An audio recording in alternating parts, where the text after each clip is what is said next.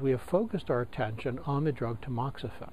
That's a bit paradoxical because tamoxifen has no effect on basal-like breast cancers. But tamoxifen has two activities. It's a very interesting drug. It has an activity on receptors called estrogen receptors.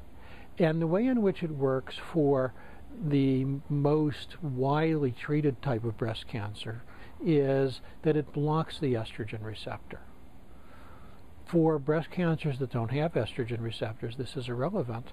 But even for those that do, the low doses of tamoxifen that block that receptor do not actually kill the cancer cells. In order to kill them, you need to get to higher levels, which work through a different mechanism. Those higher levels have been of great interest in cancer research. There are over a dozen clinical trials on using high-dose tamoxifen for all kinds of different cancers, although surprisingly not for basal-like breast cancer. So tamoxifen has these secondary properties that look extremely interesting to us. One of the big problems that we have in cancer research is that we know that cancers have a subset of cells that we call cancer stem cells that are resistant to therapy. If you don't get rid of them, you may get rid of a lot of the tumor, but it just regrows. So you've got to attack the cancer stem cells.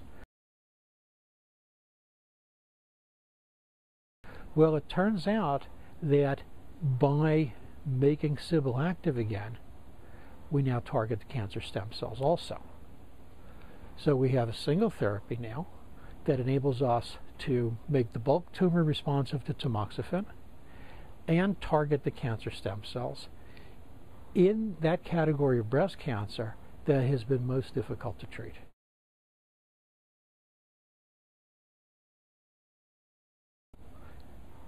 In this program, we always are faced with the recognition that these are urgent problems. People are dying. And the 10-year process of drug discovery has to be hastened. One of the ways in which you hasten drug discovery is you take all the drugs that have already been approved for other purposes and you ask whether any of them have properties that no one has realized before. Everyone who does this finds successes because all drugs are dirty.